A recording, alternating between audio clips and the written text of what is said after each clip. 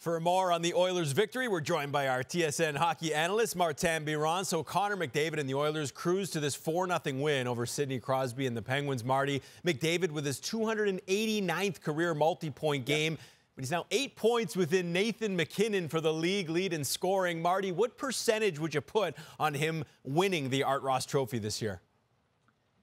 I'm putting it at 75%, and it's climbing. I'm telling you. So about a month and a half ago, McDavid was 18 points behind Kucherov and 17 points behind MacKinnon. He gained 14 points in 6 weeks on Kucherov, and he's gained 9 points on MacKinnon. And now he's 8 points back on Nathan MacKinnon with 2 games in hand. I know individually you don't count games in hand, but if both players play the rest of the season, all the games for each team, McDavid will get to play 2 more games than Nathan MacKinnon. He has just been on fire of late. And for me, when I look at Connor McDavid, a guy that has been there, that can go on long streaks, right? Multi-point games for multiple games in a row.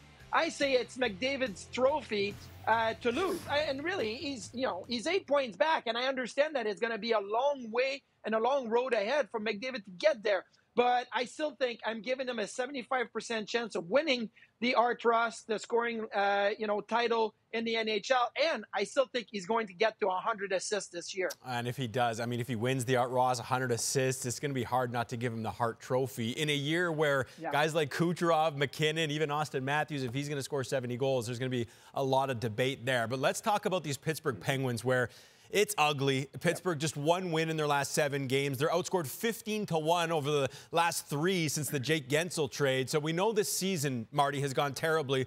But how confident are you that Kyle Dubas can turn it around and make them a playoff team next year? I'm not very confident. Look, it's going to take a lot of work. But the problem now with the Pittsburgh Penguins is that they are, probably going to miss the playoffs for 2 years in a row. They have 11. Their top 11 players, when you look at their payroll, all have some sort of trade protection, right? So you can't just move them wherever you want to. All the top 11 payroll guys have trade protection, and 7 of those 11 guys are over the age of 30 years old. They are aging, and it's not going the right direction for most of them. Now, if you're Kyle Dubas and you're looking at, you know what? I got to give Crosby a chance to get back to the playoffs with the Pittsburgh Penguins.